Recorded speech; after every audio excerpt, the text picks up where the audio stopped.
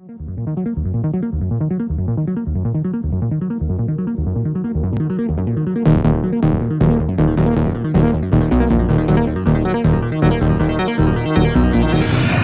Rest City kids, I'm so excited to see you today. How has your week been?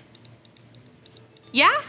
Well, that's good to hear. Friends, today is the first day in our brand new series called Unusual. In this series, we're going to be learning about the life of King David and how God used an unusual choice to do amazing things. Are you guys excited to learn with me?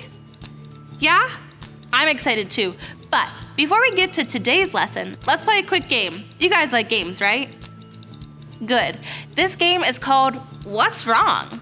I'm gonna show you guys a picture and I need you to help me figure out what doesn't belong. There are some pretty unusual things going on in these pictures. Are you ready? Are you sure? Okay, let's look at the first picture. Okay, here it is. Let's see. Well, they are camping, so toasting marshmallows is totally normal. Do you guys see what's wrong? Wait! There's a donut where the sun is supposed to be. That's definitely not right. Did you guys get that one right? Yeah? Great job, friends. Let's see what else we can find. Oh, wait. Is that girl sleeping on the roof? How silly. Do you guys see it? Great job. I think there's one more unusual thing to spot. Do you see it? Look really hard. That's right. There it is! It's a leprechaun in a tent. I don't think he belongs on the camping trip. Wow, you guys are really good at this. How about we look at one more scene? Do you guys want to? Yeah? Okay, here it is.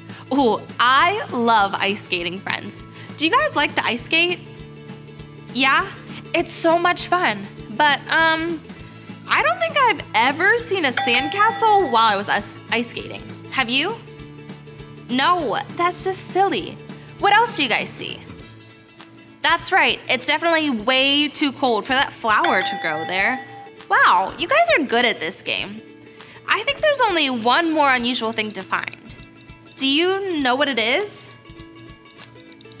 Yep, you got it. Someone's vacuuming the ice. That's super unusual for sure. Great job, Rest City kids. Thanks for playing with me. Guess what's up next? That's right, it's time to worship. Friends, worship is when we get to sing and dance and praise God for all that He's done for us. It doesn't matter if you're a great singer or even a good dancer. God loves all of our worship because He loves all of us. So stand up and let's worship together. Come on.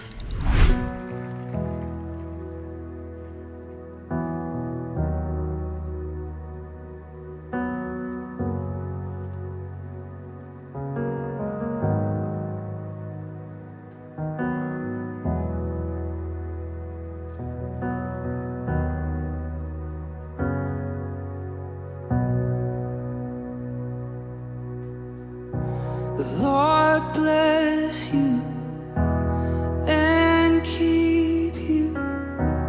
Make His face shine upon you and be gracious to you. The Lord turn His face toward you and give you peace.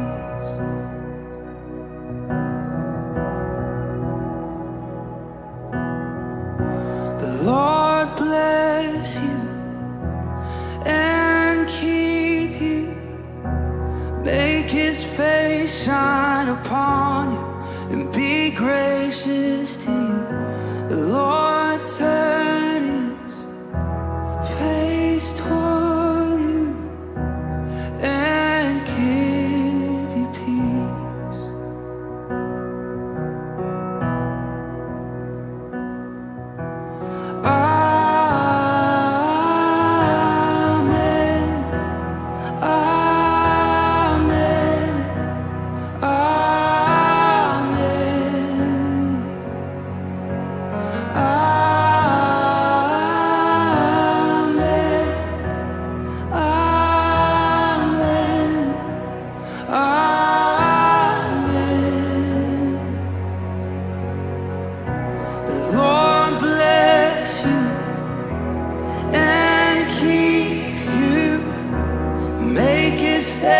shine upon you and be gracious to you.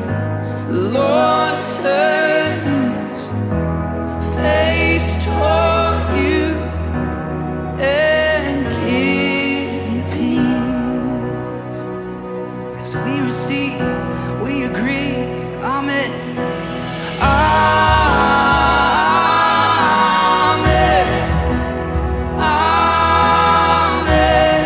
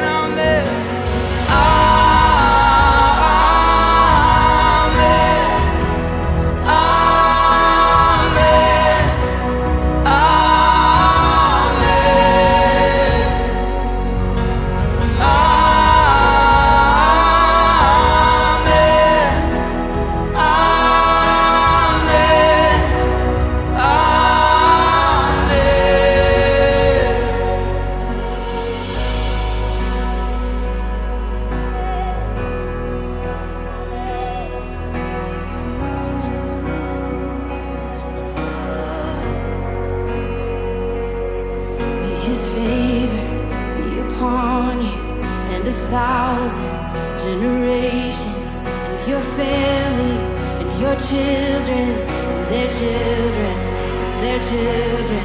May his favor be upon you and 1,000 generations, and your family, and your children, and their children, and their children.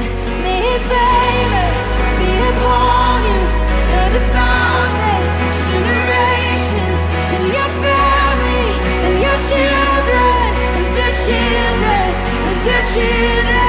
May his favor be upon you and 1,000 generations, and your family, and your children, and their children, and their children. May his presence go before you and behind you and beside you.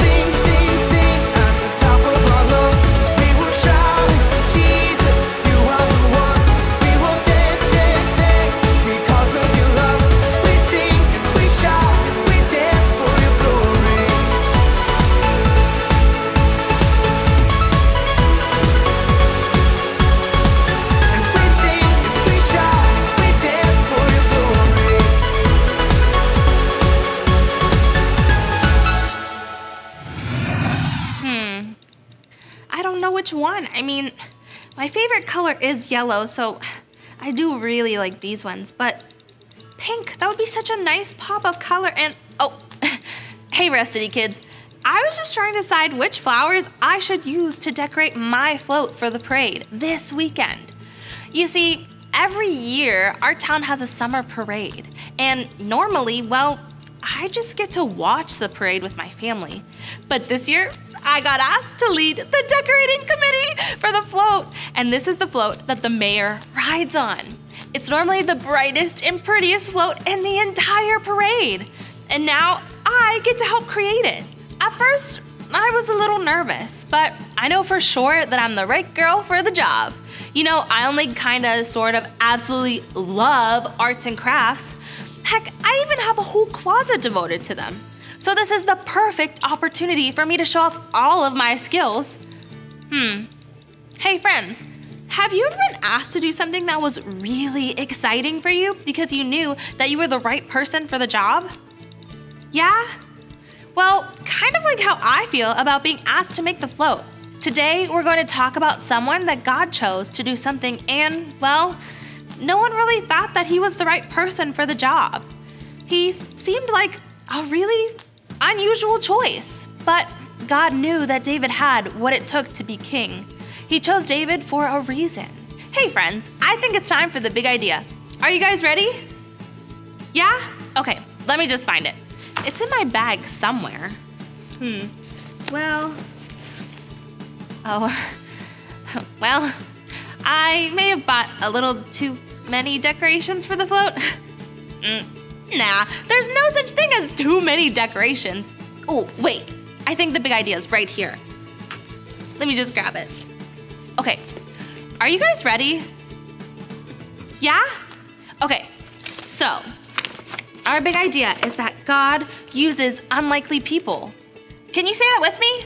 Okay, 1, 2, 3. God uses unlikely people. Wow, friends, thanks for your help. How amazing is it that God chooses unlikely people? He chooses regular people to do extraordinary things. Let's take a look at how God called David, a small shepherd boy, to do something extraordinary. Let me just find that remote. Whoops, more decorations. This float is gonna be awesome. Oh, sorry. Remote. Here we go. Hi there, old chicken nuggets. It's me, Carl. And I'm Andy. Welcome to Grow TV. Welcome to Grow TV. Hosted by Carl. Where we have fun with our friends, talk about Jesus, and go over everything the Bible has to offer. Now once again, welcome to Grow TV. I can't wait. Hey, Carl. Hi, Andy, how are you? Good. I'm good.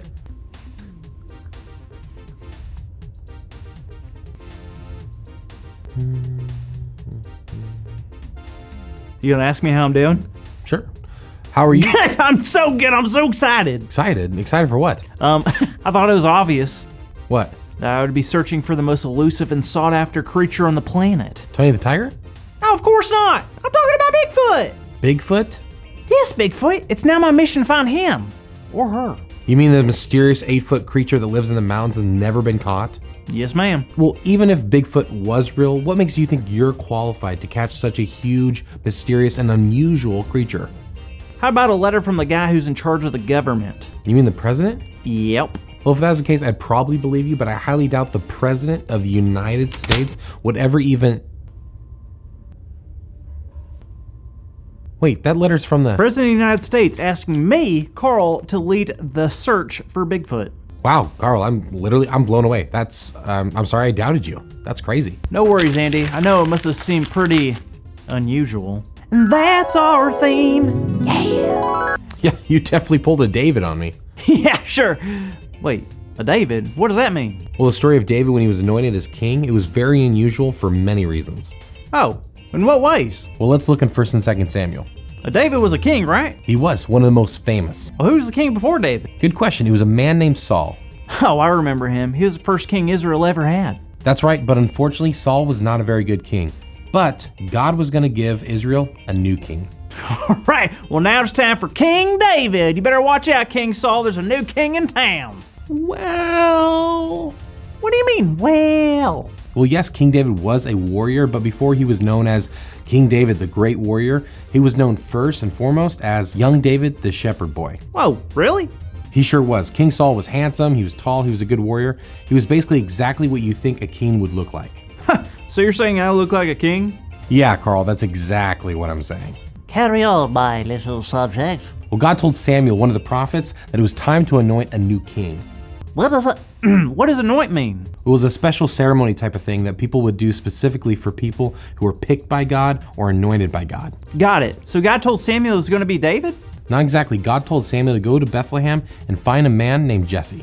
Hey, I know someone that was from Bethlehem. It was a name, it was like started with J. Is it Jesus? No. Okay, you keep thinking about it. Anyway, when Samuel got to Bethlehem, he found the man named Jesse, and he found all of his sons, except for the youngest son, and his name was David. But David wasn't there. What was he doing? Like I said before, he was a shepherd, so that means he was out taking care of the sheep. Awesome. So what happened next? Well, when Samuel realized that none of the sons there were the ones that he was sent by God to anoint, he asked Jesse if he had any more sons. So they went and got David? They sure did, and when Samuel met David, he knew that he was the one that God wanted to be the next king. That's so cool. So that's the end of the story? Not even close. You see, David was around 15 years old when he met Samuel. Wait, what? 15 years old? A king can't be 15 years old? That's a child. That's a baby boy, Andy. That's what made this so unusual. Not only was David really young, but he was the youngest son, and he wasn't even a warrior like Saul. He was just a boy who took care of sheep. And he's going to lead the whole kingdom of Israel? Yep, and this was just the beginning of the amazing story of King David. He became the greatest king in the Bible and a man after God's own heart. Jesus. Oh, right, the greatest king after Jesus, of course, yeah. No, I remember now. Jesus was born in Bethlehem, so... No way. Okay, you were right. But how's that possible? Were they related? As a matter of fact, Carl, they are, and Jesus was born into the family line of David. Wow, that's unreal. There's so much about David that I didn't know. Well, good for you. We'll be talking about David all month long, but you know what, Carl? What? You know how I didn't believe right away that you were chosen to be the leader for the search of Bigfoot? Well, people found David being chosen as king to be just as unusual. I guess I never thought about it like that. David was definitely a questionable choice. It's kind of cool how God chooses people that you wouldn't quite expect. They have such important jobs like running the kingdom. It is very cool. I mean, in the Bible, we see all kinds of people that get to do amazing things for God. People who had no remarkable skills, people who had physical challenges, people without impressive backgrounds, people who might seem unlikely to do great things, but God uses unlikely people. Amen to that, sister. Wait a minute. That's our big idea. Today's big idea is God uses unlikely people. So let's say it out loud on the count of 3. 1, 2, 3. God uses unlikely people. Yeah. Good job, everyone. Andy? So I'm curious, About what? how do you expect to find a Bigfoot? Andy, one does not find Bigfoot. Bigfoot finds you. Okay, and how will Bigfoot find you? I will be using the Bigfoot call, of course. Oh, how do you do it? Let me show you. So basically, you have to put your thumbs kind of like that, you know, gently cup your hand, and you just kind of like it's a tight squeeze, but not like too tight. Just kind of like and you just kind of you open it up a little, and you just go, here, Bigfoot, here, Bigfoot. Well, I don't see how that won't work. Have a good week, kids. See you next time. Thank you for watching, and tune in next week for a new episode of Bro TV. Wow, how crazy is it that God chose the smallest, most unlikely person to be the king? That's like a super important job. But God knew that David was the perfect person for the job. Hey Taylor. Hey, Zach. So I just wanted your opinion on these headbands. Yeah? I mean, they're pretty cool. They'd be perfect for the float this weekend. Really? You think so? Yeah, I do. Why are you asking? Well, you see, I got asked to do a solo in the choir for the parade, and I was thinking I could wear one of these. You got asked to do a solo? That's amazing! Why don't you seem more excited then? You've been working really hard. You deserve this solo. Yeah, I guess you're right. I just don't know if they picked the best person. What do you mean? Well, there are a lot of other great singers in our choir. Maybe one of them would just be better. I've never done a solo before, and I'm just not sure my first solo should be at the parade. The whole town's gonna be there. Yeah, I get why you're so nervous, but Zach, your choir instructor wouldn't have chosen you to do a solo if she didn't believe in you. Hey, that actually reminds me of the story of David. Oh yeah, David, the shepherd boy, right? Yeah, he was a shepherd, but he was also a king. Really? Yeah, out of all 7 of David's brothers, 7, God chose David. Even though David was the youngest and smallest of all of his brothers and seemed like, well, the last person God would choose to be king, God saw something on the inside of David that nobody else could. He saw in his heart. In 1 Samuel 16:7 it says, "But the Lord said to Samuel, do not consider his appearance or his height, for I have rejected him. The Lord does not look at the things people look at. People look at the outward appearance, but the Lord looks at the heart." David's brother may have been, well, bigger than him, but David loved God and had the heart of a king. So, even though David didn't look the part, God knew that he was the perfect one for the job. Exactly. God loved David and he believed in him. Yes, God chooses unlikely people to do extraordinary things. Just like my choir instructor chose me to do the solo in the parade. Exactly. She saw something in me that I don't even see in myself. You got it. Zach, sometimes God sends us people to call out the greatness on the inside of us. God believes in us and, well, he knows that we're capable of doing amazing things. But sometimes we don't see the same thing he does. Wow. You know, Taylor, I think I am going to do the solo. Good. Because, well, my choir instructor believes in me, so I'm gonna believe in myself too. I'm gonna go look for an outfit to match these headbands. I'll see you later. Okay, Zach, I'll see you later. Rest City kids, how amazing is it that God chooses unlikely people to do amazing things? He chooses people that others may think aren't qualified, and he calls them to do these awesome things. When God first called David to be king, he was a small boy who took care of his family's sheep. He wasn't big or strong, and he didn't look like any of the other kings, but that didn't matter to God. God doesn't care what we look like. He can use any of us to better his kingdom. Hey friends, guess what time it is? Yep, that's right. It's time for our new memory verse. Are you guys ready to learn? Awesome. Okay, stand up and let's do it together. Isaiah 55:8. For my thoughts are not your thoughts, neither are your ways my ways, declares the Lord. Okay, friends, for move number 1, I need you guys to point to your head, just like this. Perfect. Next, I need you guys to keep pointing at your head, but you're gonna shake your head no, like you're telling someone no. Just like that. Awesome. For move number 3, you guys are gonna point up. Simple, right? Move number 4, you're gonna point to yourself. Perfect. And move number 5, you're gonna point your hands to your mouth like you're shouting. Like this. Great job, friends. Now, let's add the words. For my thoughts are not your thoughts, neither are your ways my ways, declares the Lord. Good job, guys. Now, let's do it one more time, but let's do it faster. Are you ready? My thoughts are not your thoughts, neither are your ways my ways, declares the Lord. Great job, friends. Keep practicing and don't forget to share this memory verse with your friends. Well, hey, I hope you guys have an amazing day. Wow, great job, friends. You're gonna have that memorized in no time. Well, I'm off to start decorating. Also, I think Zach was onto something when he picked out these headbands. Looks like I found my parade outfit already. Well, I'll see you guys next week. Bye. We hope you enjoyed today's experience. Being connected is so important for our kids. We would love to continue to partner with you and encourage you as a family throughout the week as well. You can stay connected with Rest City Kids by signing up for our parent email. Just fill out the quick form at restcity.church/kids to sign up.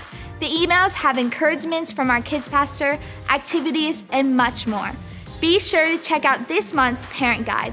It's loaded with questions and activities for you to do at home to continue to develop your child's relationship with God. Also, exciting news. We have added a special Big Show note sheet on our website. This can be downloaded and printed to help your child follow along with the lesson video from home. Check it out and have a great week.